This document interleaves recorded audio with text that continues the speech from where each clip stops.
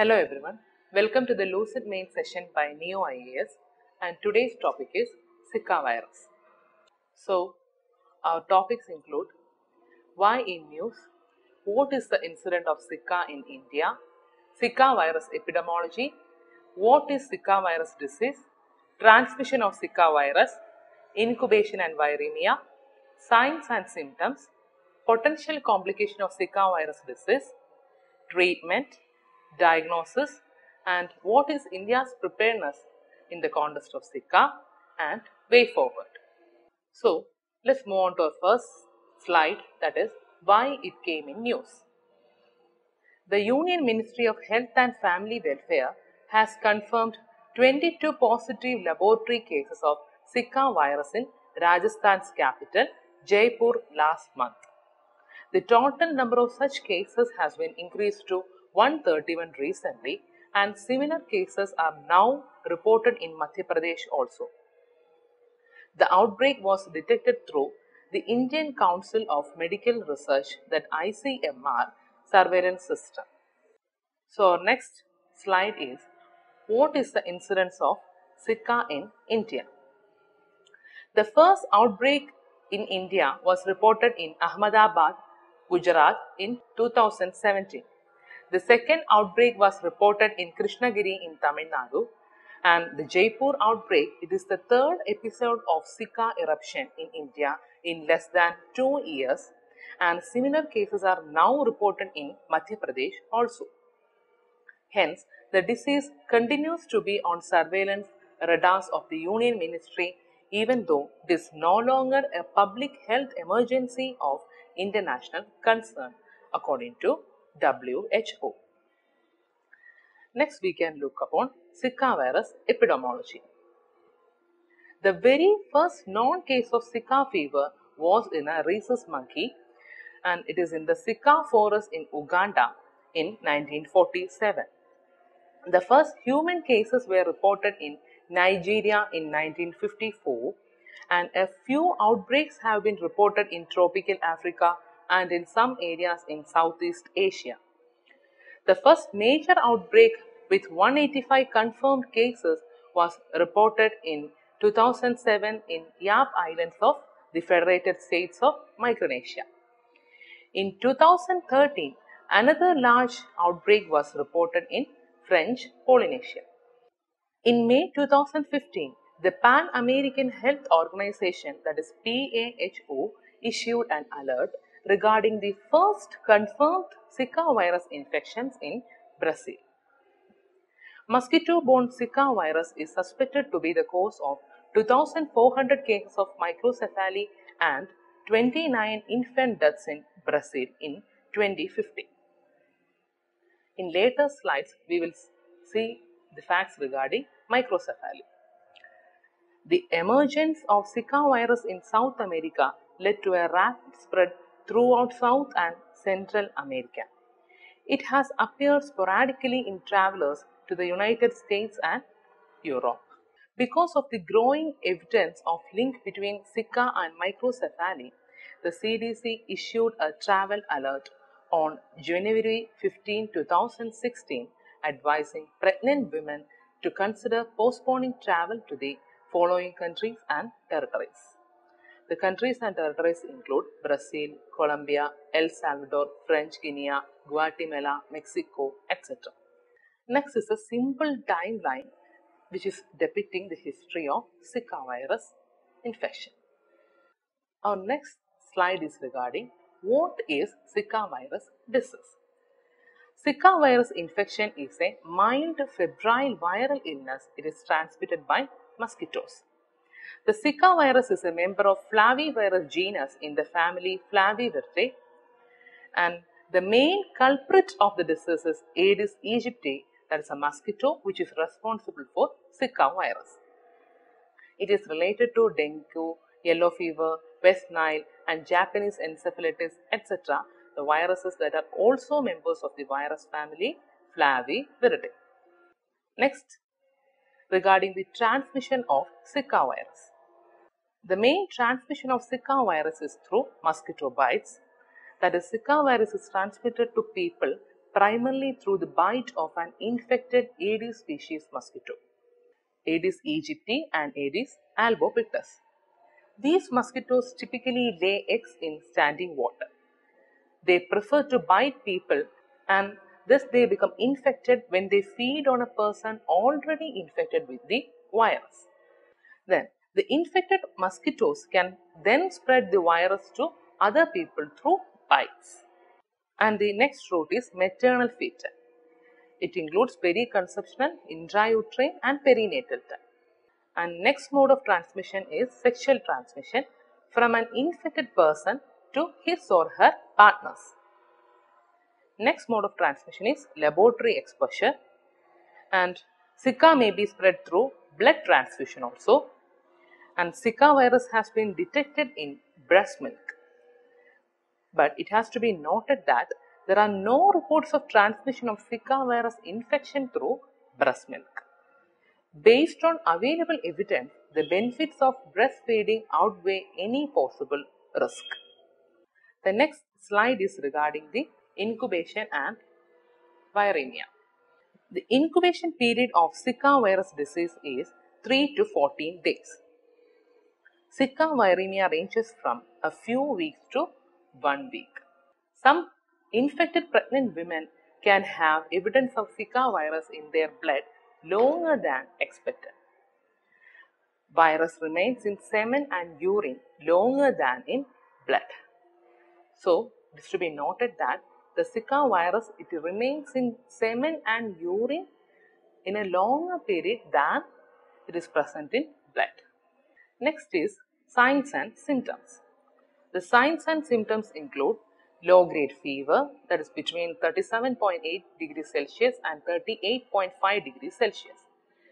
Arthralgia, notably of small joints of hands and feet with possible swollen joints. Then myalgia, headache, conjunctivitis, cutaneous maculopapular rash, and post-infection asthenia, which seems to be frequent in this case.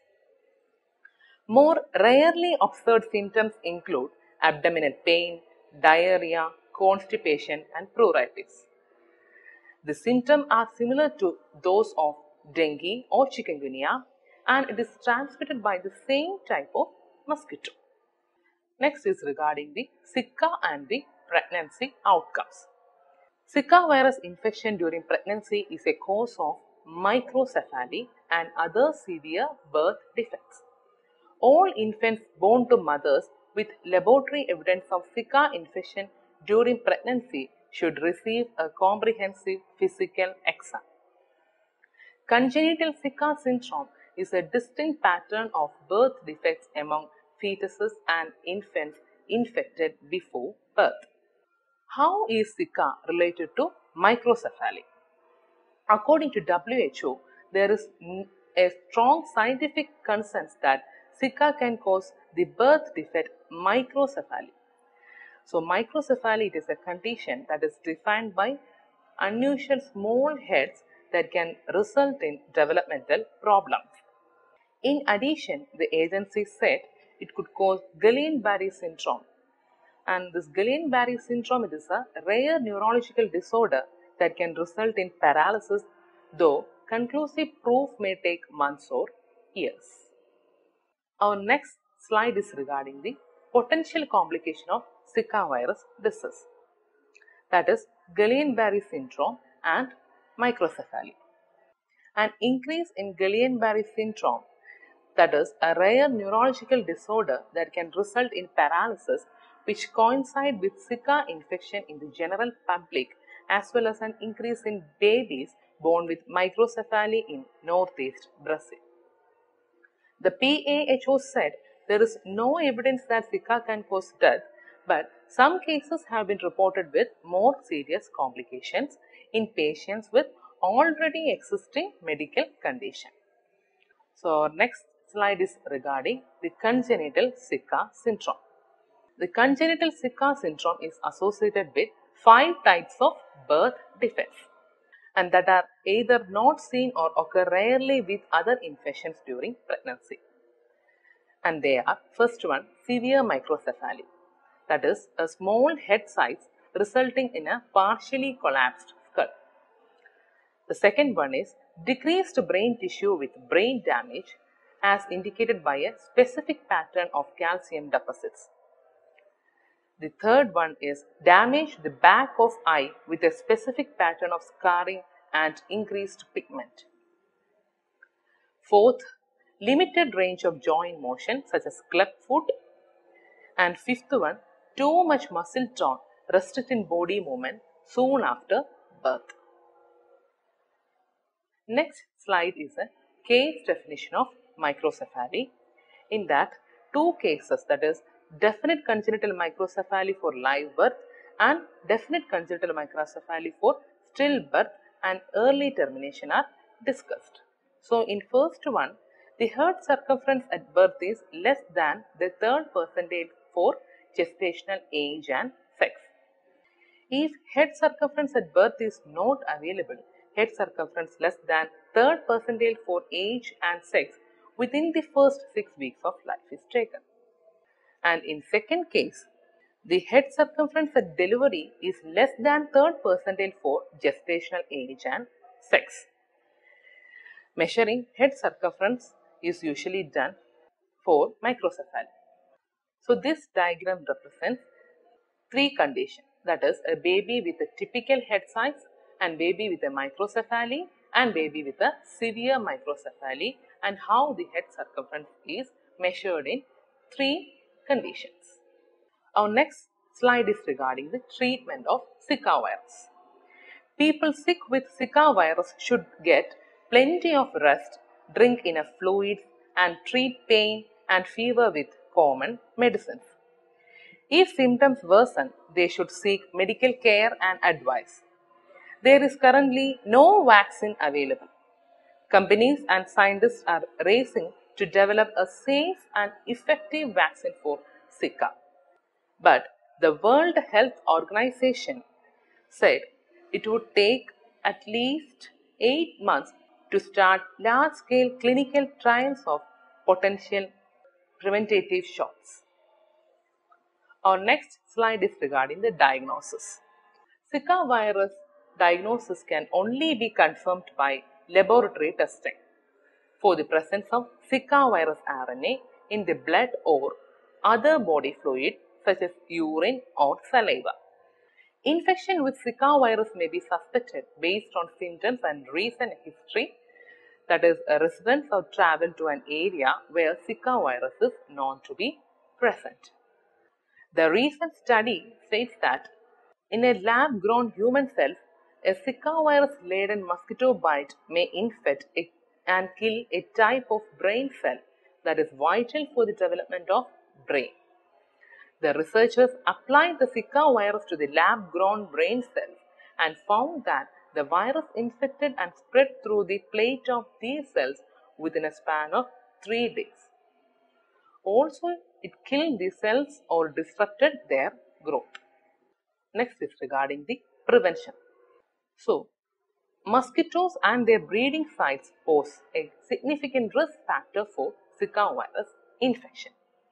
Prevention and control relies on reducing mosquitoes through source reduction, that is, removal and modification of breeding sites and reducing the contact between mosquitoes and people. And this can be done by using insect repellent regularly, wearing clothes preferably light colored and that covers as much of the body as possible, using physical barriers such as window screens, closed doors and windows. If needed, additional personal protection such as sleeping under mosquito nets during the day can also be taken. It is extremely important to empty, clean or cover containers regularly that can store water. The WHO said sexual transmission is relatively common and has advised pregnant women not to travel to areas with ongoing outbreaks of Zika virus. Special attention and help should be given to those who may not be able to protect themselves adequately, such as young children, sick or elderly people. During outbreaks, health authorities may advise that spraying of insecticides be carried out. Insecticides recommended by WHO pesticide evaluation scheme may also be used as larvicides to treat relatively large water containers. And also, travelers should take the basic precautions described to protect themselves from mosquito bite. These are the preventive steps. And our next slide is regarding the relationship between El Nino and Zika virus. The Aedes aegypti mosquito breeds in still water, and severe drought, flooding, heavy rains, and temperature rises are all known effects of El Nino, which is a result of a warming of central to eastern tropical Pacific Ocean. An increase in mosquitoes can be expected due to expanding and favorable breeding sites. Steps can be taken to prevent and reduce the health effects of El Nino. So, our next slide is regarding India's preparedness in the context of Zika. The declaration of the emergency by WHO has made India take notice of the threat. The Union Ministry of Health and Family Welfare issued guidelines on managing the Zika virus and appointed the National Center for Disease Control in Delhi as a nodal agency for investigating the outbreaks in the country. The ministry has also issued travel advisories and suggested that people avoid non-essential travel to affected countries. According to the guidelines, pregnant women or women who are planning pregnancy should defer traveling to the affected areas.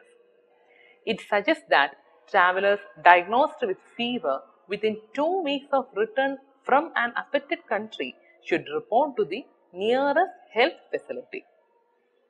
The guidelines also call for pregnant women who have traveled to Zika affected areas to mention their travel during antenatal visits in order to be assessed and monitored appropriately. For enhancing surveillance, the Integrated Disease Surveillance Program, that is IDSP, through its community and hospital-based data gathering mechanism, would keep track of areas where a large number of cases of acute fever are reported. Then IDSP would also advise its states and district level units to look for clustering of cases of microcephaly among newborns and reporting Guillain-Barré syndrome. The Maternal and Child Health Division under National Health Mission would also advise its field units to look for clustering of cases of microcephaly among newborns. So next is a short way forward. It has managed to reinforce an important lesson that current human behaviors, widespread international travel, and man-made projects have brought about imbalance of our planet, causing re-emergence of many hibernating infections unexpectedly and untimely in unimaginable proportion. With the advocacy of health messages about the importance of mosquito bite prevention, the public health recommendation in some of the most severely affected countries are to delay pregnancy and to avoid travel to areas with active Zika virus transmission. The public health response to take the outbreak of Zika virus disease have moved much forward. The recognition of Zika virus as a cause of microcephaly and other serious brain anomalies might lead to improved understanding of and adherence to public health recommendations. Therefore, a review of evidence-based medicine linking Zika virus infection and adverse pregnancy and birth outcomes is needed. For a country of size and population like India, emerging and re-emerging infections are a challenge. Networking and partnership between public health organization and capacity building of the same are critical in addressing the challenges of emerging and re-emerging infections like the Zika virus. That's all for today. Thank you for listening.